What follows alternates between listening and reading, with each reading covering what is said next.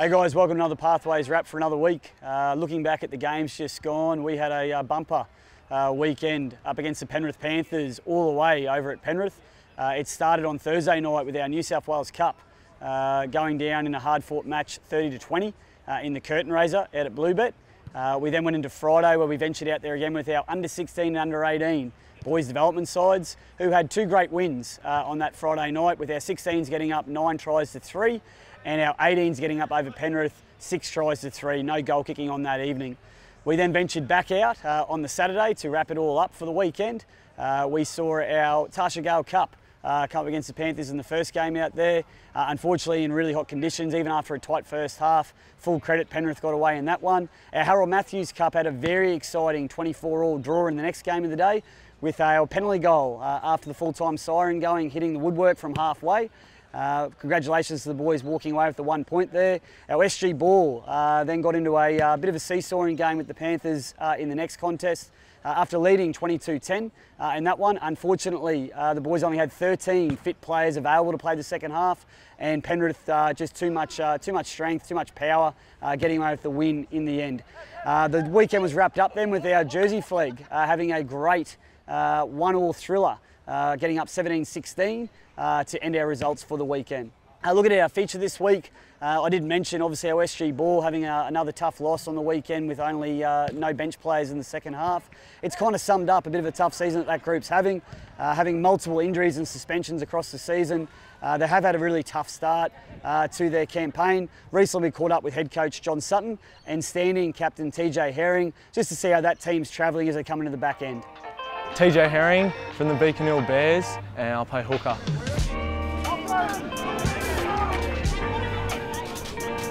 It's been an awesome opportunity for me, and I'm really privileged to obviously get the opportunity at South, and I've loved every minute of it.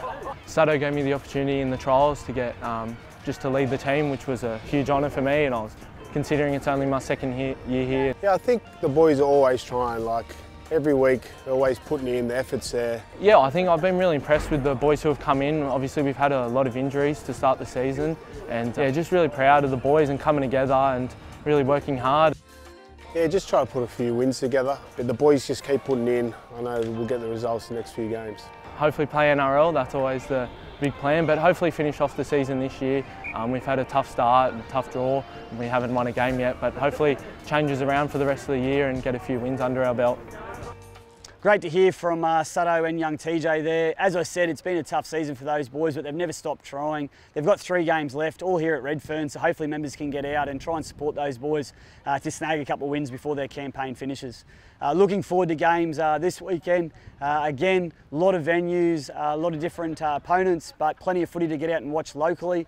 It starts at Friday night down at Marcelin Fields, Maroubra, where you can see our Lisa Fiola under-17 girls up against the Cronulla Sharks, and our under-16 Dev team coming off their great win out at Penrith, coming up against the under-16 Balmain Dev. We then look at Saturday, where we have a bumper day at Redfern Oval with 4 games of footy. Our Tasha Gale up against the Indigenous Academy, our Harvey Norman Women's fresh off the bye coming up against the Central Coast Roosters, and also our Harold Mats and our SG continue to get their campaigns going up against the Balmain Tigers. And then we wrap out a massive weekend out at Sunday at Wentworth Park with our Jersey Flag fresh off that win over the Panthers up against another winning team at the moment in the Roosters in the Jersey Flag contest.